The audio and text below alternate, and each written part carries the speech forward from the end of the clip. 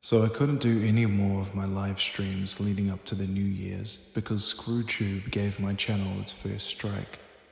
Always remember your first, right? Well, this video is going to immortalize the strange goings on.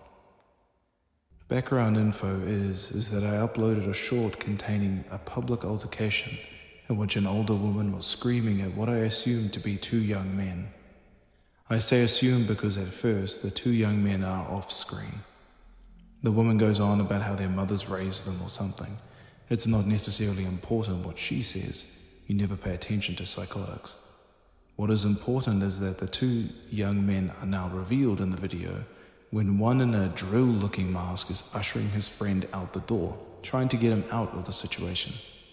To which the older woman in the video, for some reason, gets angry and actually lays hands on the young man in the mask.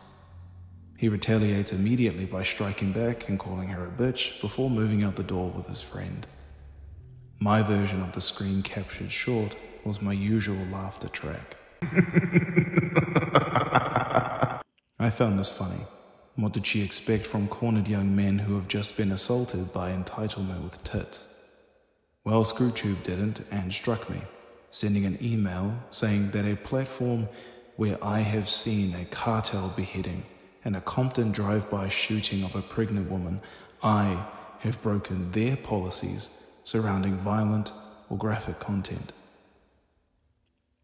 But whatever, let's just let that massive hypocrisy slide. Let's at least pretend to.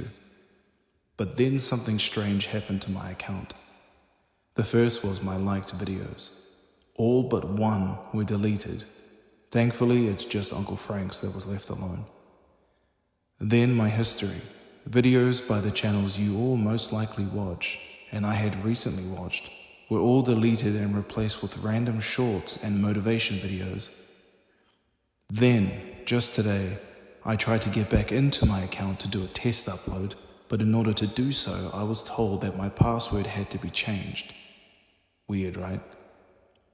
When I did and confirmed the email address, what followed my password reset email were more verification recommendations and another recommendation to attend these policy training sessions.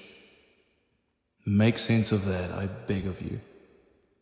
And also, I just went back and finally found the channel where I got the short from. Yes, their video is still up. Yes, it has tens of thousands of comments.